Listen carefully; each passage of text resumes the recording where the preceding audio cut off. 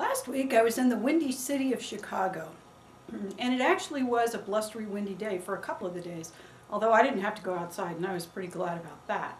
But when I came back, it put me in the mood for doing a quilt block that kind of represented what you might do with wind. And there are several quilt blocks called Windmill. This happens to be one, and it's got the little pinwheel in the center, and then it's got some other little patches around the outside. So today I'm going to demonstrate how to put this Windmill quilt block together. Hi, this is Penny Hallgren from quiltblocklibrary.com and quiltblocklibrary.tv. Thanks for joining me, and I'm ready to get started, so let's go to the sewing machine. This block has a lot of half square triangles to sew together, and if I were making more than one block, I would figure out some kind of speed piecing method for half square triangles.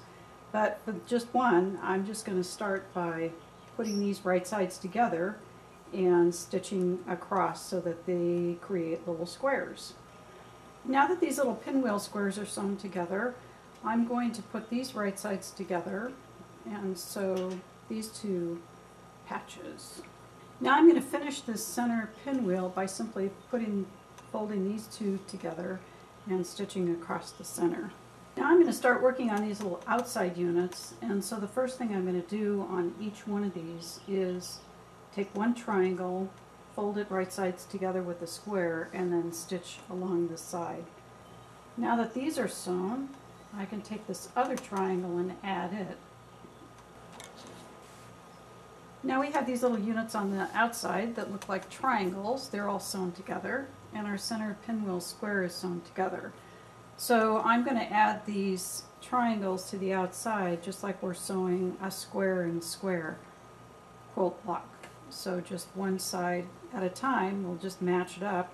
The seam to match here is where these two meet and match it up with that center seam.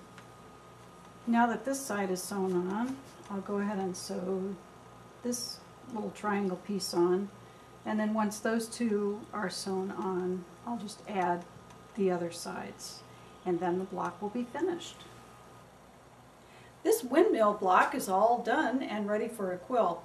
This was pretty easy to sew together. It's got that very fun pinwheel in the center with half square triangles, and then you can sew the rest of it together just like you're sewing a square in a square. Thanks for joining me. This is Penny Hallgren from quiltblocklibrary.com and quiltblocklibrary.tv signing off.